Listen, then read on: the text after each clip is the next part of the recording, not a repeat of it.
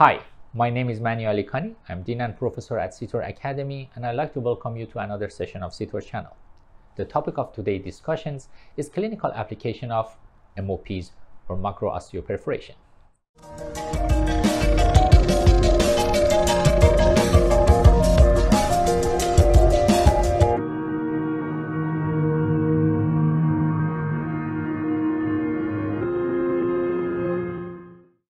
If you remember from the last 3 sessions that we spent on MOPs, we talked about the biology of MOPs, the misunderstanding about MOPs, and then step by step how we can apply MOPs inside the mouth.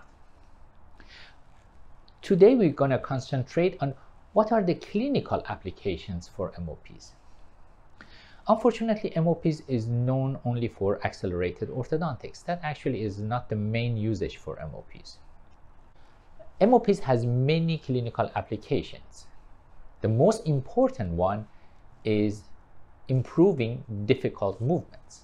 For example, you having a patient that you need to close extraction space. Somehow you cannot apply implants in that area. However, that extraction space has been there for a long time. And we know that when extraction space has been there for a long time, the quality of the bone changes, it becomes denser. It's very difficult to close the space. Rate of resorption of the bone is very slow. And this causes more side effects because if you move the tooth in that space, you can tilt the tooth instead of moving it bodily, and also you can cause root resorption. By application of MOP, you can increase the rate of bone remodeling in that area and therefore provide a better quality of the bone for movement of the tooth. It not only increases the rate of the movement, but also improve the type of tooth movement. You will have more bodily movement than just tilting. Another clinical scenario is that you can improve the difficult movement is uprighting the molars.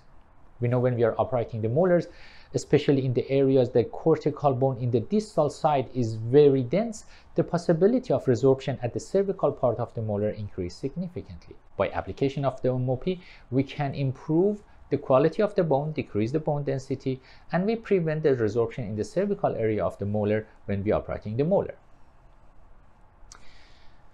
The second categories for application of the MOPs is changing the outcome of your biomechanics.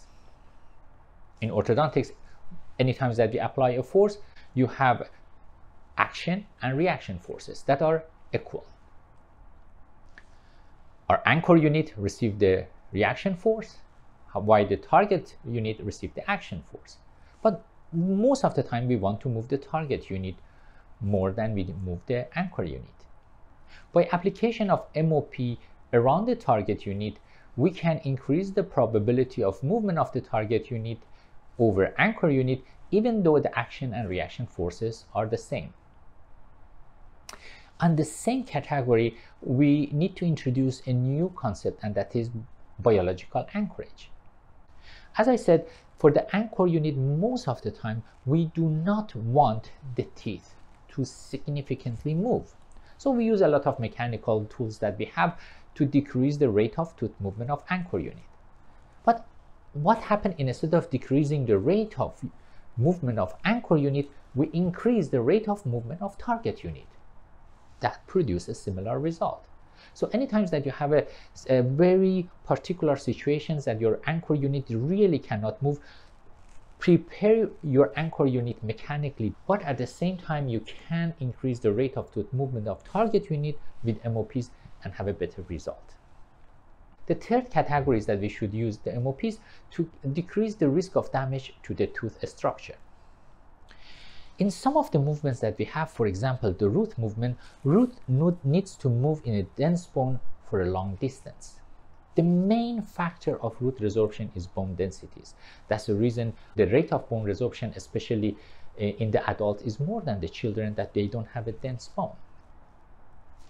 In this condition, if you are applying MOP in the direction of the root movement, by increasing the rate of the bone remodeling, you can decrease the possibility of root resorption. However, you need to apply the MOPs frequently to make sure that really you are decreasing the bone density, not just once. Need to be done during the root movement. One of the main questions is, if MOP increase the number of the osteoclast, wouldn't that cause more root resorption? No, the number of the osteoclast is not important for root resorption.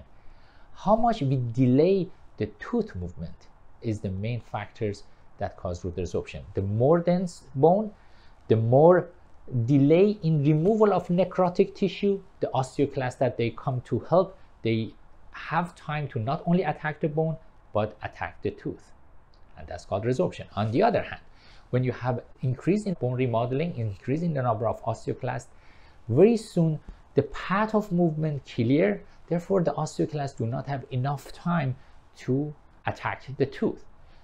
That's the reason in children we do not have that much root resorption, and is adult, because the bone density is less, the possibility that the tooth press to the bone for a long time, have a prolonged necrotic tissue, is less than the adult. So let's summarize the discussion today. There is 3 main clinical applications for MOPs. First, improving difficult movement. Second, changing the biomechanical outcome. And third, decreasing the risk of damage to the tooth structure. I hope you enjoyed this session of CTOR channel.